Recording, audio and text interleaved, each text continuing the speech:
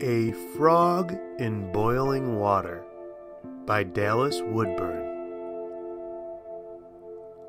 3642 Maplewood Drive is a 3-story flagstone house with a gabled roof and 4-car garage nestled deep within the protective arms of Red Fern Ranch, which is not a ranch at all, but rather a gated community in a northern California suburb not much nuanced by crime to begin with. In this neighborhood, the house is preen. Windows sparkle. The sidewalks are dutifully swept, the curbs are free of debris. Parked cars do not clutter the streets.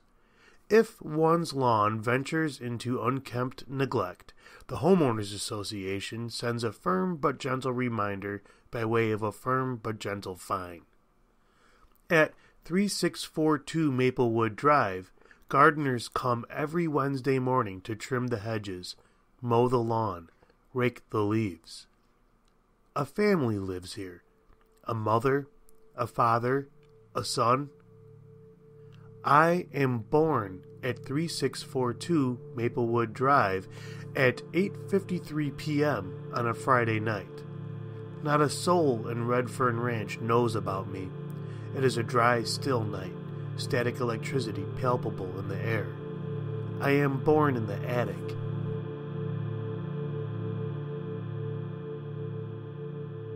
On this Friday night, minutes after my birth, an argument simmers in the ornately tiled kitchen. The son, Jason, a high school senior admitted to Berkeley next fall, wants to go out with his friends, but his mother is adamantly against him going anywhere. I just have a feeling, she says. A bad feeling. I can't explain it. Jason looks down at the granite countertop, silently runs his finger along the grout between the tiles. Please, honey, stay here tonight, will you? Safe and sound? I'll be safe, Mom, I promise. Honey, I won't even be out that late. The father stamps into the kitchen and bangs cabinets, opening and closing them at random. He settles on a bag of trail mix, which he pours into his palm. Listen to your mother, he says, using his no-arguing voice. I promise I won't be out late. Jason, what have we talked about? The son sighs. Fine, I'll be a loser with no social life. The mother's face relaxes. She had felt tears welling up inside her, but she was able to tamp them down before an outburst overtook all thought. She smiles gratefully at George, reaches over and strokes Jason's hair. For a few moments, he stands there and lets her. Thank you, she says, to George, to Jason, to them both. It is 9:02 p.m.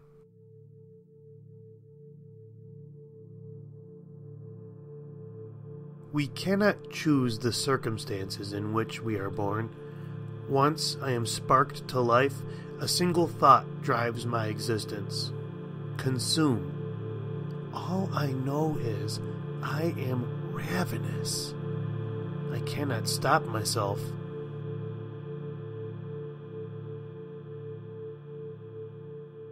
Jason ducks away from his mother and heads up to his bedroom.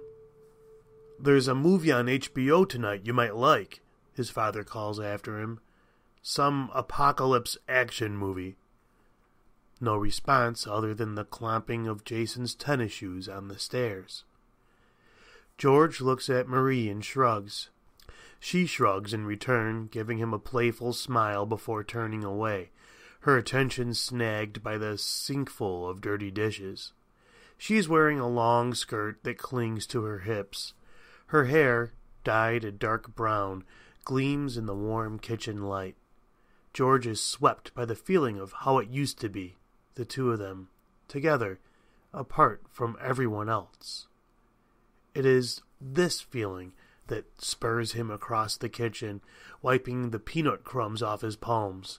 Marie is bent over the big kitchen sink, arms in sudsy water, rinsing pasta sauce off dinner plates and dressing out of salad bowls. George watches her shadowy reflection in the darkened kitchen window, her eyes cast downward, absorbed in her task. The steamy water fills the sink, a continuous rushing sound. He stands behind her, inching closer, closer, then he's pressed to her, wrapping his arms around her waist, kissing her soft neck. She flinches, her body stiffening. George pulls away. She turns off the water and flicks her hands once, twice, 3 times. When she turns, finally, her expression reminds George of a frightened animal, of the squirrel they found one summer, trapped in the attic, desperate to find a way out. "I'm sorry," she says. "It's just, I've told you, it's hard for me right now, being touched." George takes another step away from her. He runs his hand over his thinning hair, back, forward, back. "It's not you," she says. "It's not anything to do with you." It feels that way, though. "It's not, I swear. I love you. I'm just not there yet. But will you ever get there?" George wants to ask. "Will you ever be my wife again?" 8 months since they've made love. 2 months since her last breakdown, when the doctor put her on that new medication. "It's just that you've seemed better lately," he says. "I thought I could kiss you without frightening you away." "It's not you, George." "I guess I was mistaken. Sorry." He raps his knuckles twice on the countertop. His smile is forced, worse than a frown. "I'll be upstairs in my study," he says. He works as a financial planner for small businesses. "Got some emails to send." Marie nods and turns back to the dishes. The water is scalding, but she doesn't turn it colder. She watches her hands scrubbing the delicate china. She watches them as if they are someone else's hands. Her skin is a bright pink. Maybe, she thinks. Maybe tonight. Maybe I can try to stand it. It is 9:14 p.m. Once you are alive, it is impossible to know what it was like before life. Yet, I can taste memories all around me. This cluttered attic is drowning in memories. Christmas tinsel caught around a popsicle stick ornament, a Kodak Instamatic with a half roll of unused film inside, a child's rocking chair carved from redwood, a delicacy. I devour the memories, and then they disappear, and I am left famished, raging for more. I am suffocating. I need oxygen. I need to breathe. Jason flops backwards onto his bed, feeling suffocated in the emptiness of his bedroom, the vast hardwood floors stretching around him like a wasteland. He wants to be in a small room crowded with noise and people. He wants a stranger to spill a drink on his shoes. He wants a girl to sob on his shoulder. He wants to dance in the crushing, sweaty heart of a San Francisco club. He wants to stumble out onto a darkened street and have no idea where he is, what time it is, or how he got there, and not care. He wants to be reckless, to dare life. Come on. Send me the best you've got. I'm ready. His cell phone buzzes. Jason ignores it, knowing it's Danny or Steve or Brendan, one of the guys, wanting to know what time he'll be there tonight. If their parents give them a hard time about going out, they go anyway. Or they sneak out later. Or they lie about where they're going. Jason has never been able to lie. His face burns and his words run together. And it's gotten worse since his mother's last episode. She's always been an anxious person, fluttery and hands ringy, moved to tears by burnt breakfast toast. But Jason never thought he would see her like that, curled on a ball on the floor of her walk-in closet, her eyes huge and far away. rocking back and forth in a slow, terrifying, mechanical way. The doctors later referred to it as a panic attack, and she has been back to normal since then, her medication living calmly in the kitchen cupboard alongside the multivitamins and Tums.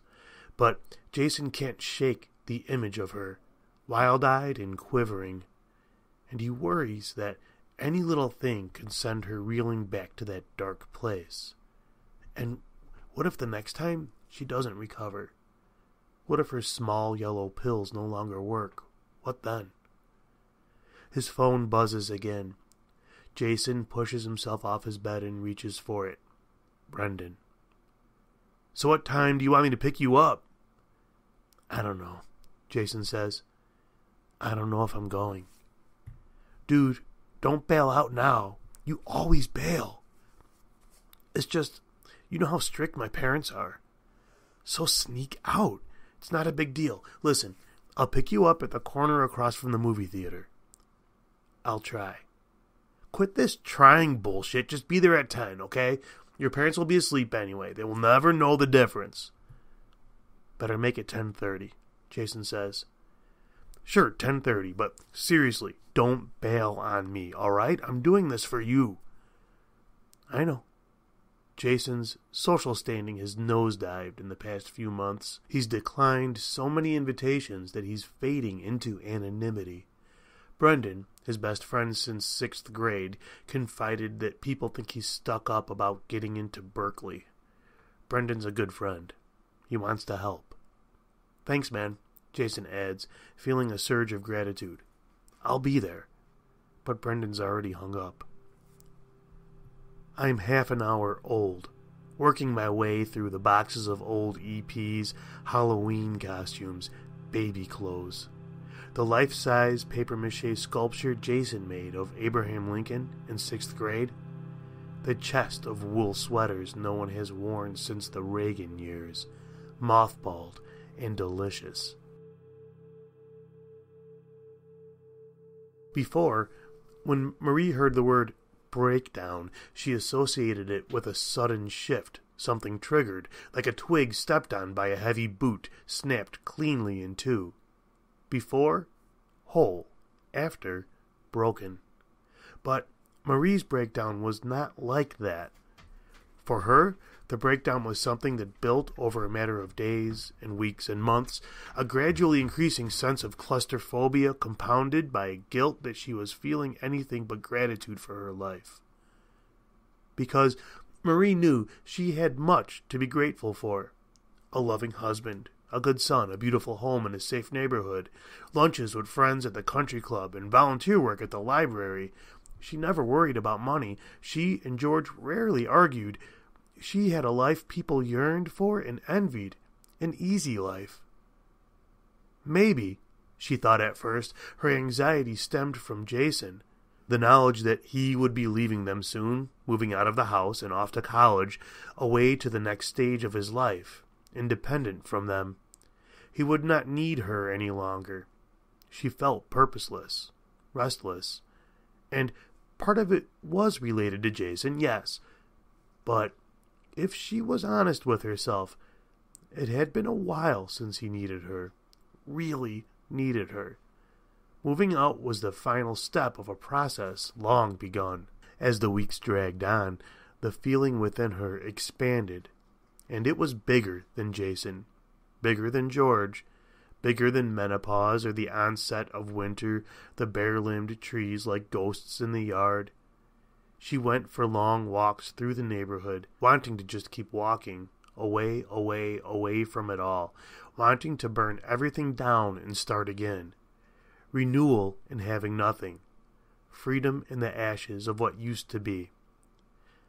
Marie heard once that if you put a frog in a pot of water that is ever so slowly brought to boil, the frog will not notice the increase in temperature, and it will be boiled alive without even trying to leap from the pot. Her breakdown happened when she noticed. Her breakdown was an attempt at a leap. I bide my time, keeping quiet, gaining ground without much notice. It is 9:32 p.m. Marie lifts her knuckle to Jason's bedroom and tentatively knocks. "Come in." The door whines as she opens it. Jason is flopped back on his bed, spiral notebook on his bent knees, the bedside lamp blazing a halo of light on his face. "What are you working on?" she asks from the doorway. "Homework. Thought I'd get something done since I'm not going anywhere." Sometimes, when she looks at her son, Marie is amazed by how strange he seems to her, how unknowable. For 9 long months he grew inside her. She was his everything. And now he humors her, resents her. Now they are strangers who just happen to live under the same roof. "Thank you for staying in tonight," she says. "It's no big deal. I just have a bad feeling, a mother's intuition. I know you think I'm crazy." Marie trails off, but Jason doesn't respond. She waits a moment more, then says, "I'm going over to Safeway to get groceries for the week."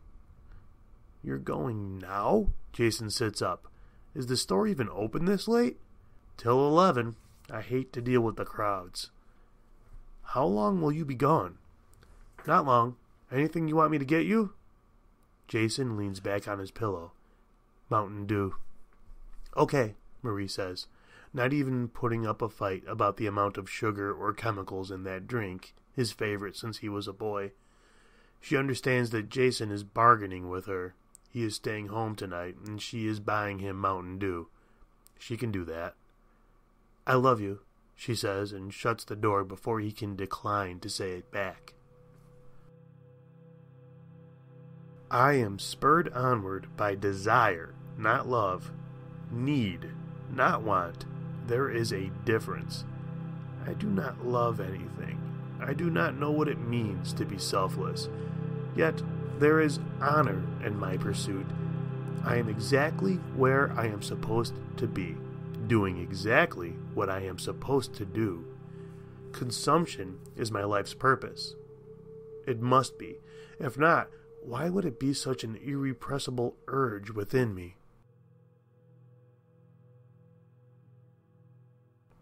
George is down the hall in his study, doing online Sudoku. Marie comes in without knocking. "I'm going to the store," she says. Ever since her last breakdown, she's been going to the store late at night when no one else is there. George thought it would be good for them to shop together, or for her to go during the day or evening like everyone else, when she would have a chance to run into friends. He hates to see her withdrawing from the world like this. So scared, so on edge. But her doctor, a thick-haired, pompous wearer of sweater vests who George does not trust, sided with Marie, saying it would be better for her to avoid crowds and, quote, anxiety-inducing situations, unquote. "Okay," George says now, not looking up from his computer screen. "Drive safe." "I will. See you in a while." "I'll probably be asleep when you get back. I'm thinking of hitting the sack soon." "Oh, okay then." The hurt on her face is what George wanted, yet it brings him no satisfaction. Is this what they've come to? Round after round of bruised feelings and subtle barbs. "It's been a long week," he adds. Marie nods, then leaves, shutting the door behind her. George closes Sudoku and opens his favorite porn site. It is 9:43 p.m. I can detect life in the layers of house below me, creaking the floorboards, rattling the pipes. But they do not frighten me. They have no idea I am here, no idea how strong I am becoming with every passing second. Somewhere in the attic is a box that has not been opened in 26 years. Inside rests a wedding dress, carefully folded and wrapped in tissue paper. It is the last thing I find before everything comes crashing down. Jason stares at his bedroom ceiling, wondering what he'll tell his parents if he gets caught tonight. George watches the pixelated, gyrating blondes trying to fight away the image of his wife's timid, broken eyes. Marie climbs into her Lexus with her reusable grocery bags and backs down the driveway, thinking how monstrous the house looks tonight, like a dark palace against a blue-black sky, like something out of a grim fairy tale. It is 9:53 p.m. In the ensuing weeks, at George and Jason's funerals, people will try to console Marie with words, facts, scientific terms. It was an electrical fire. It started in the attic. There is no way anyone could have known. It was a slow-burning, smoldering nightmare. No warning, no smoke, the ceiling just collapsed, and by then it was too late. Nobody's fault. Just one of those bizarre freak accidents. But Marie does not believe in accidents until the day she dies, June 16th, 4 years later, her Lexus colliding head-on into a tree. She is convinced that the fire is her fault. She is the reason it came into being. She is the one who left, who abandoned it all, everything, to burn. It is 10:36 p.m. on Friday night. The back of Marie's Lexus bulges with groceries. She can see the smoke from all the way down Maplewood Drive. She presses her foot to the gas pedal, hurrying, her heartbeat a blur of thumping, as if a part of her knows what she will find. Fire trucks, an ambulance, neighbors crowding the street, the choking smell of soot and ashes. 3642 Maplewood Drive, engulfed in flames. Our lives are short. That is the nature of any existence.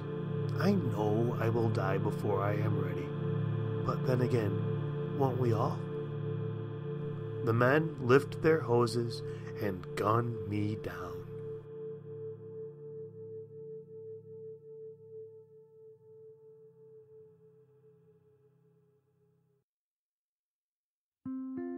Dallas Woodburn, a recent Steinbeck Fellow in creative writing, has published fiction and nonfiction in Modern Loss, Fourth River, the Nashville Review, the Los Angeles Times, North Dakota Quarterly, and Monkey Bicycle, among many others. A 3-time Pushcart Prize nominee, she won first place in the International Glass Woman Prize and second place in the American Fiction Prize. Her short story collection was a finalist for the Flannery O'Connor Award for Short Fiction, the Augury Book Prose Award, and the Horatio Nelson Fiction Prize. She is the founder of Write On Books, an organization that empowers young people through reading and writing endeavors. Learn more at www.writeonbooks.org. The music in this story is by Sealand. You can find more of their work, including their album Dark Days, at sealand.bandcamp.com.